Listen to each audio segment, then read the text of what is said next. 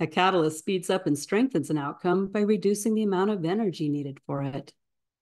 So if revenue growth is the ultimate outcome of customer experience work, how can you reduce the amount of energy needed for revenue growth?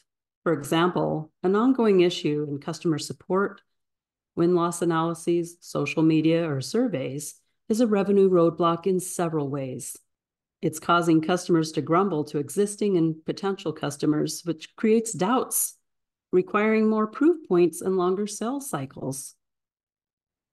It's a revenue roadblock as customers shift their buying to other options, in part or entirely, which puts more pressure on marketing and sales to make up for that, in addition to continually increasing revenue month by month.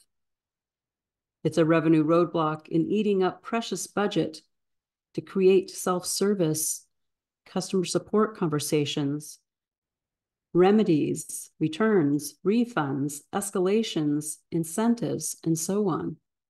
That precious budget could otherwise be creating new differentiation and revenue streams. What's the source of a typical top issue? You'll almost always find that it starts with a mismatch in someone's thinking that could be corrected with greater use of CX insights. The greatest business catalysts remove revenue roadblocks by using CX insights to shape and gate every growth effort, to prioritize and guide every efficiency effort, to emphasize closing CX gaps in every department's performance standards, and to rally every department's strategy around customers' ultimate aim. A catalyst doesn't operate by itself. It's a small influence with big gains in others' performance.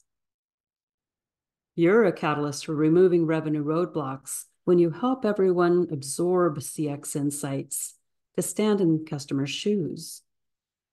When you help them adopt responsibility for the gaps that customers experience. As you help them to create action plans to address the root causes of those gaps.